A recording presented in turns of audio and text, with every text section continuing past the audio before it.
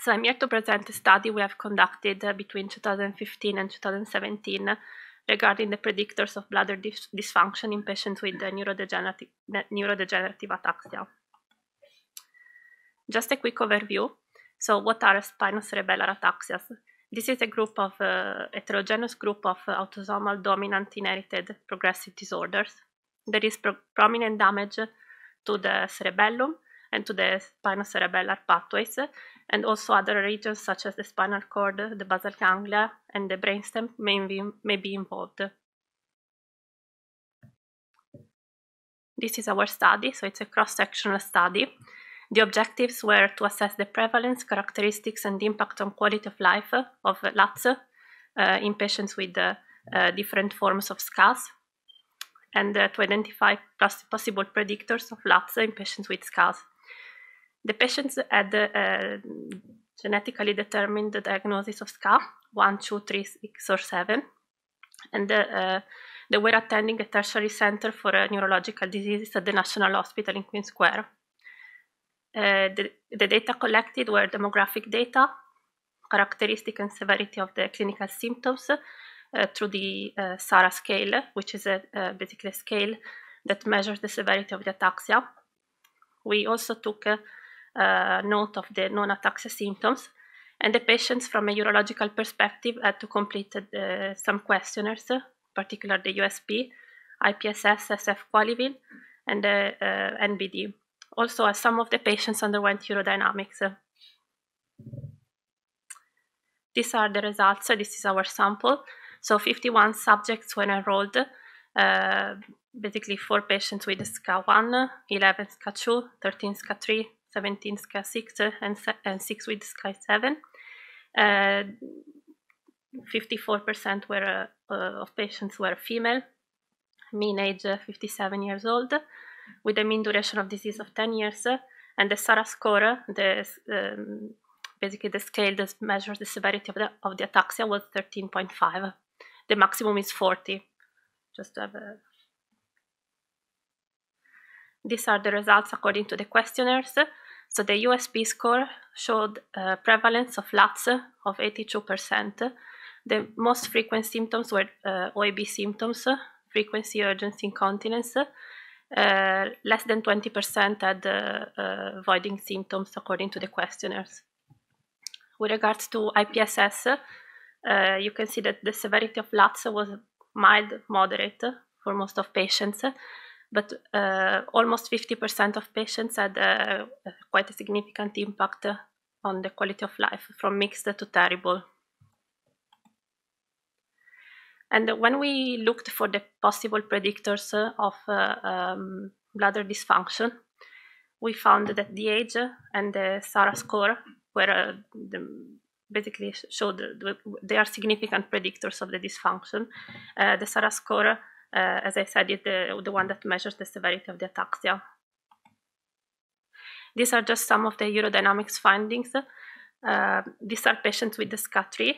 As you can see, there are no many studies published on this question. As you can see, the findings are quite mixed. So most patients had DO, but 3 patients had detrusor sphincter dysynergia, 2 patients had increased PVR. With regards to SCA7, we are still collecting data. As you can see, the picture is slightly different from the SCA3, so there is no detrusor overactivity. We had 1 patient with detrusor sphincter dysynergia, and in general, they tend to have less voiding symptoms. With regards to management of LATS, despite the high prevalence of LATS, only 18% of patients were on antimuscarinics, very few patients on different treatments, and 38% on lifestyle changes. So most of the patients did not receive any treatment. So this study is to show that a large proportion of patients with the SCA have LATS, and the age and the severity of the ataxia are a determinant in the severity of the LATS. Only a small proportion of patients are on treatment, and the common urodynamics findings are DO, especially in patients with SCA3, and the detrusor sphincter dysynergia, probably related to the pyramidal tract involvement. The urinary disturbances we think may be multifactorial, possibly due to the fact that these diseases basically affect many areas in the nervous system, not only the cerebellum, but also the pyramidal tract, the peripheral nerve. Thank you.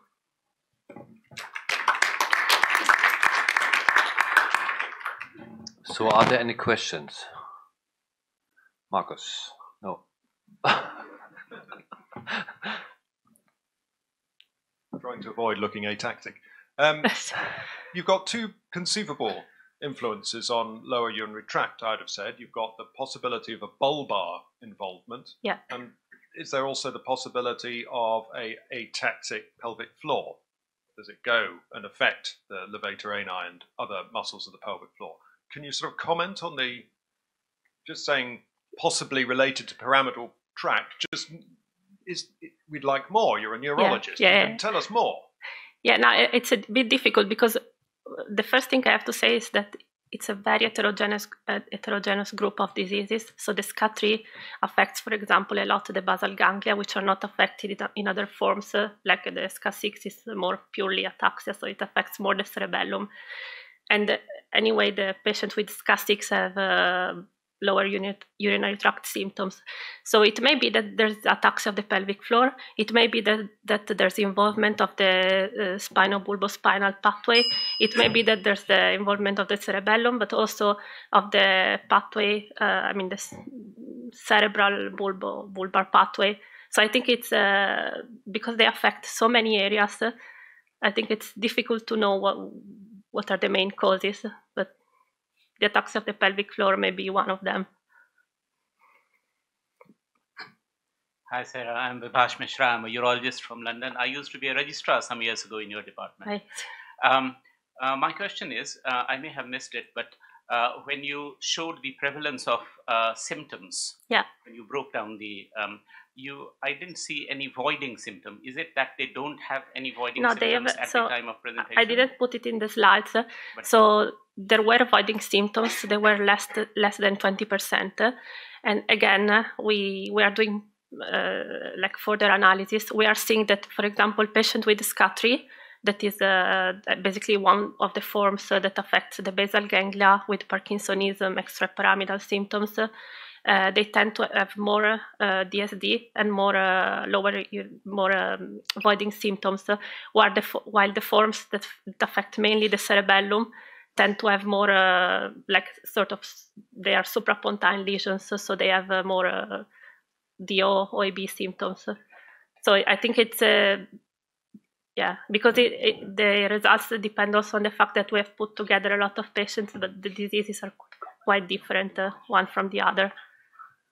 But they definitely have some some voiding symptoms. And my other question is, can we postpone the question because we are running out of time? Just a quick comment. As a urologist, I would really appreciate if you measure everybody with urodynamics and uroflow and an IPSS to get a good overview. Maybe you correlate with the SCAR stages, and this would really help us during urodynamics when we have these kind of patients. Yeah. Thank you very much.